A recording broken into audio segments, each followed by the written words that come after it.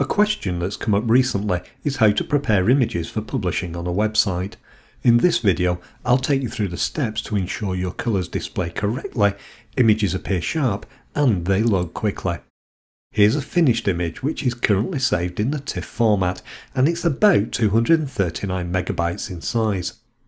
Whilst TIFF images are great for preserving image quality, they aren't good for the internet. This huge image will stop any website page from loading properly. When displaying images on a website, there can be a trade-off between quality and speed, but you need to know how to achieve both. If we magnify this image to 100%, you can see that it's packed with fine detail. I shot it using a Fuji X-T5, which is a 40 megapixel camera, and it's why this image is so large. If we select the Resize Document option in Affinity's document menu, you can see that it measures over 7000 by 5000 pixels. This is far too large for displaying on a website, so we need to downsample it first. We can do this by reducing the number of pixels in the image to something suitable for a website. That's also going to reduce the size of the file, making it much quicker to load. Remember, the speed a website page loads is extremely important.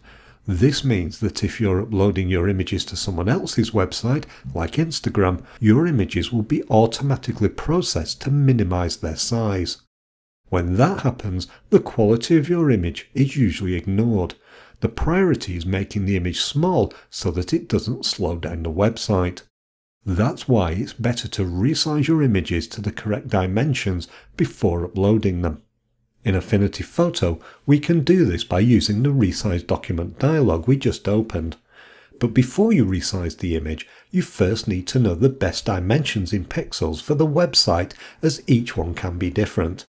Instagram, for example, is 1080 by 1080 pixels. On Flickr, it's 1600 pixels wide by 1024 high. If you upload images that are larger than this, they're going to be resized to make them easier to display.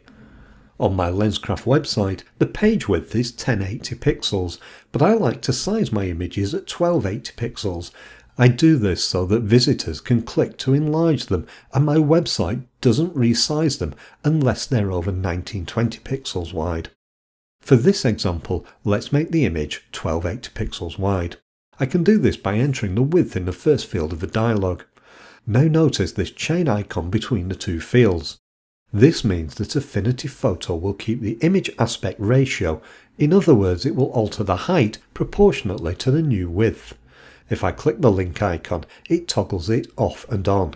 When it's on, you'll see Affinity Photo change the height when I click on the field. Now let's talk about the DPI, because many people find this confusing. For displaying an image on most websites, the DPI doesn't matter, and it's only really important for printing. What matters for displaying an image on a website is the pixel dimensions, so I'll just leave the DPI set to 240. Now, something that is important is the resampling method. When we make an image larger or smaller, the resampling method determines how it's done. It controls what new pixels are added or discarded, and that can affect our perception of the image sharpness. Some methods will work better than others. For this example, I'll pick one of the two Lanczos methods. I can then click the Resize button to resize the image. Now look at my navigator window. You can see that we're viewing this image at a little over 200% magnification, and it still looks good. If we reduce the magnification to 100%, the detail becomes more difficult to see. One of the side effects of significantly reducing the image dimensions as we have here is that it won't appear as sharp. We therefore need to apply some sharpening to correct the problem.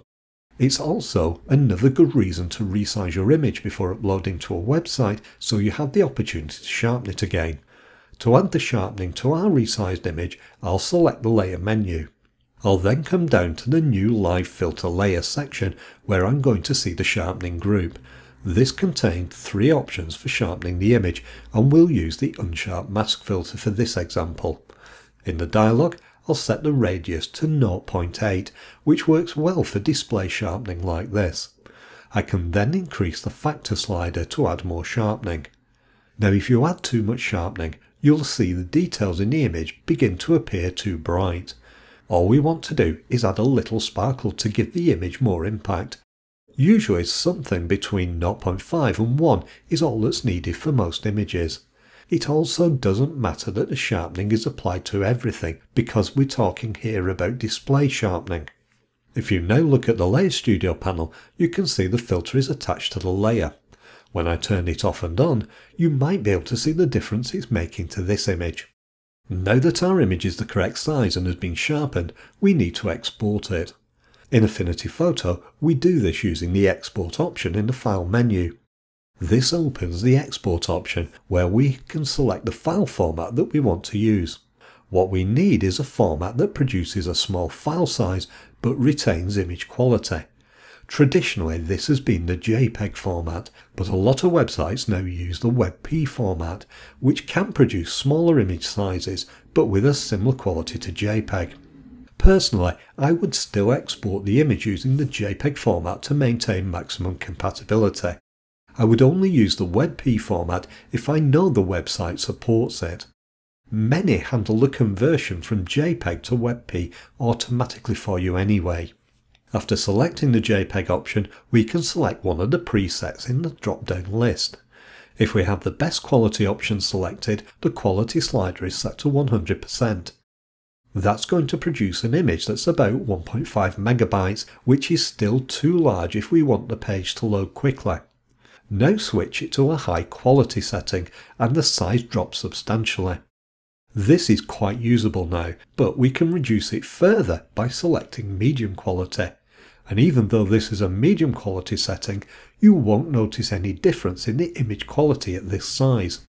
But there is one other important thing that we need to do, which is set the colour space or profile of the image. Currently, the image uses the ProPhoto RGB colour space, which could look dreadful on many displays. If we look at the Advanced section of the dialog, we can choose the sRGB profile. This is much better and will display the colours correctly on most devices. I also like to embed this profile in the image. Having done that, we can click the Export button to export the finished image. If we select it, we see that it's now only 162 kilobytes, which will load quickly on any website, and it looks great. The only thing that I'm missing is a watermark to let people know that I shot it.